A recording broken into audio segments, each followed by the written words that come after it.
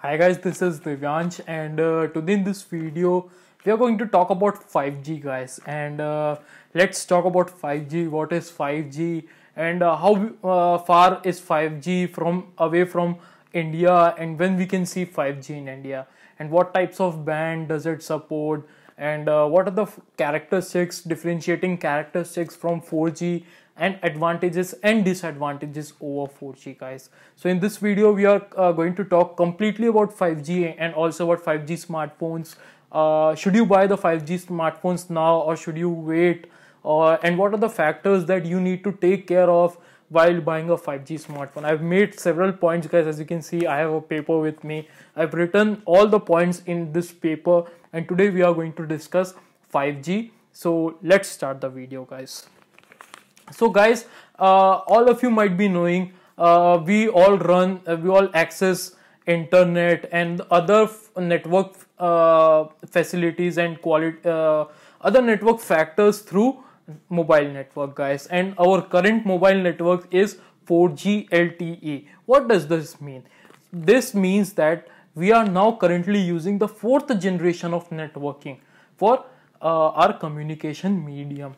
And now guys, after several years, Jio was the first one to come up with 4G, and now we are going to witness 5G. And what is 5G guys? In simple layman terms, if I define 5G, 5G is advancement over 4G and hence is the fifth generation of networking guys, network that we are going to see.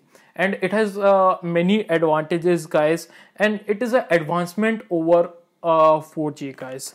So what is the difference that you're going to see between 4G and 5G? Obviously guys, there are some speed limits that are defined with both of the network, either 5G or 4G.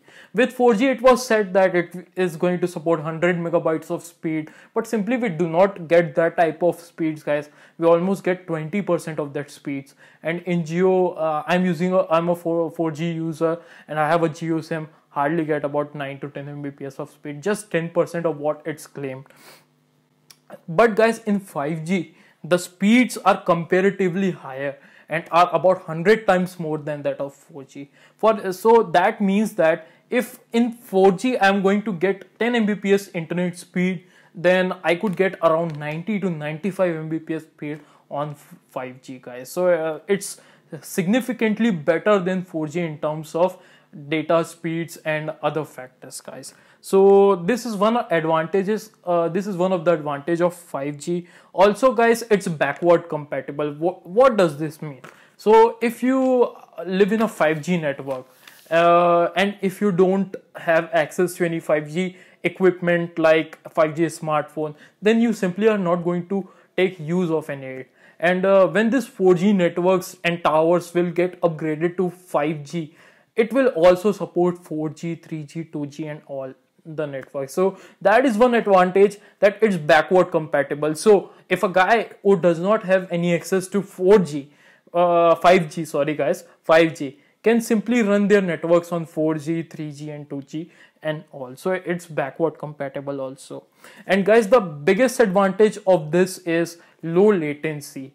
What does this mean is guys, any operation that is carried over internet or is carried over normally calling and all, you will not notice any latency guys. You will not notice any lag. Everything will be instantaneous.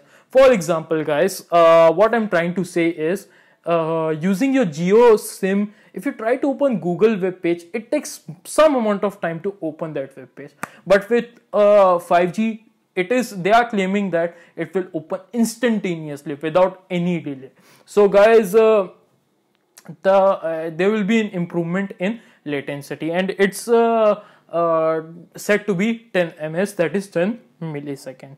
And guys, regarding the ISPs who are going to provide 5G, there are two main competitors guys, as you all know, Airtel and Jio. And guys, now in IMC, Mr. Mukesh Ambani said that he is going to roll out 5G in the mid of 2021. No one was expecting, after this great pandemic also, that is Corona and all, 5G rollout will be that much speed in India. But fortunately, guys, we are going to get 5G, and it is going to roll out in some areas, guys, not in every area. In some high-tech cities like Hyderabad, Bombay, and Bangalore, like metro cities like that, will get 5G. But it will be a limited. It will be in a limited place, but we will get 5G. That is for sure, guys, and that's very good to see. What is the main advantage of 5G is that 5G in a particular area, for example, you have an area of around 100 square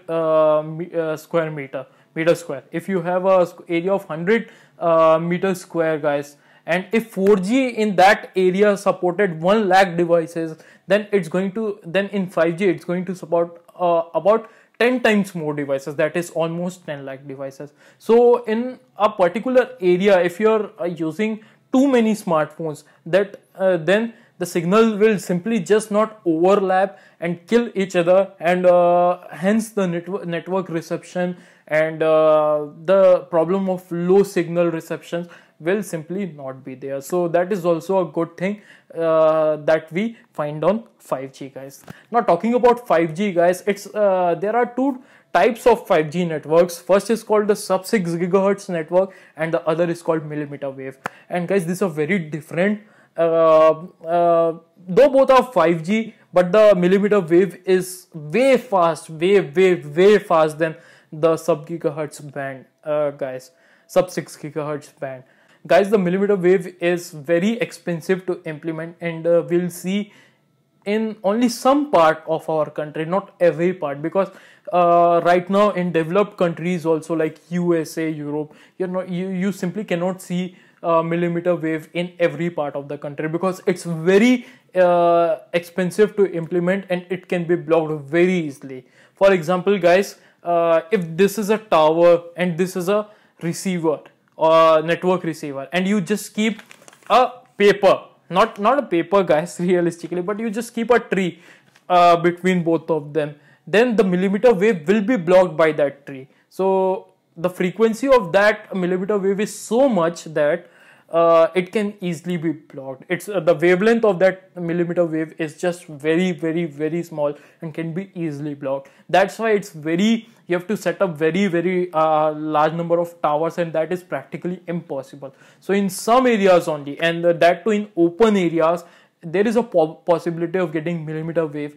But mostly in India, we are going to see the sub 6 gigahertz network, guys. And there are also many bands in that sub 6 gigahertz network, guys. Now, as you all know, in 2020, many smartphones released saying the word 5G. But guys, just make it clear, not all the 5G smartphones are truly 5G. There are some smartphones which need to support all the bands of a particular frequency. For example, there are almost 12 to 14 bands inside sub 6 gigahertz 5G network. So if your smartphone does not support all those bands, simply your smartphone will not get any 5G network, guys. So that's something that you need to keep in your mind. Don't just slide over the term 5G and just buy a smartphone.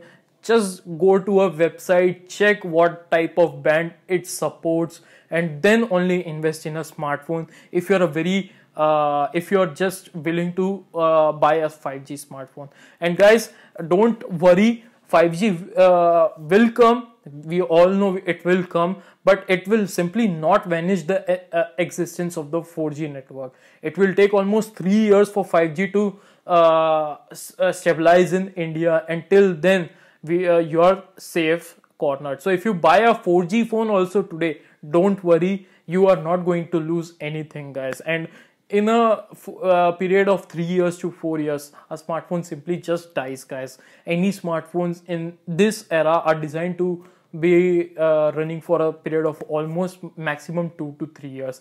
If you're a consumer also, then also you'll get bored out of your smartphone even after 6 or 7 months. There are some people I know who get bored out of their smartphone. I am one of them, guys. So just relax. If you are not having a 5G smartphone, just check if you want it. If you want it, then go for a 5G smartphones after checking the amount of band it supports.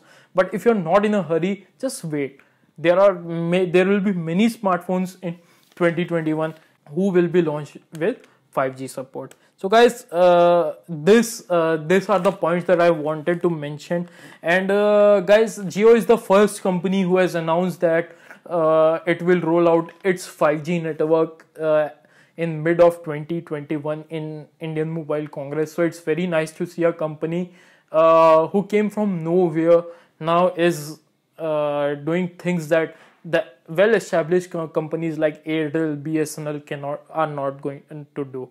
So guys, these are the things that you need to consider during for 5G. I think you might have understood what I was trying to say. And guys, regarding 5G smartphones, don't hurry. If you have a 4G smartphone, you are safe. You don't need to buy 5G smartphone. And if you're happy with your present smartphone, just continue to use it as normally you use a particular smartphone, guys. Now coming to the cons of 5G, guys, the first con, it's very expensive to implement, guys. It will be very expensive to implement 5G, because since the frequency of the 5G is less when compared to 4G, there will be requirement of many towers, many more towers for getting proper signal. So it will be expensive. The expenditure will be more for implementation of 5G. As a result, guys, the second con is that we might see a variation of prices from 4G to 5G. For example, if the basic plan in 4G is for $399, it can simply bump up to $999 or $1,099 for 5G. So that is also a con, guys, and many websites are suggesting that the rates of 5G initially will be very, very, very high. So that is also a con, guys. And the biggest con of a 5G network is, guys, since the frequency is so high, it can easily be blocked by objects, guys, like trees, like mountains, like your terrace, your walls. It can be easily blocked by all those factors. So that is also a thing that you need to consider, guys. So these are the three main cons that I have with 5G.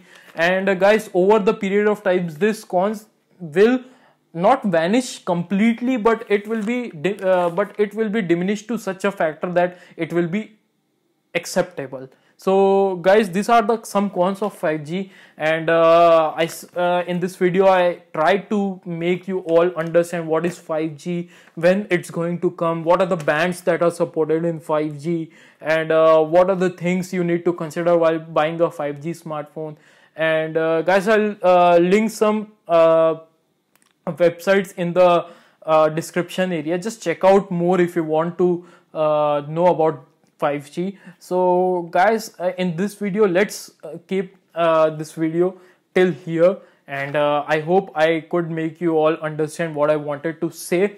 And guys, let's meet in our another video. If you like this video, do hit the like button and also subscribe to my channel. And that's it for now. This is Divyansh signing off, and all you take care. Bye.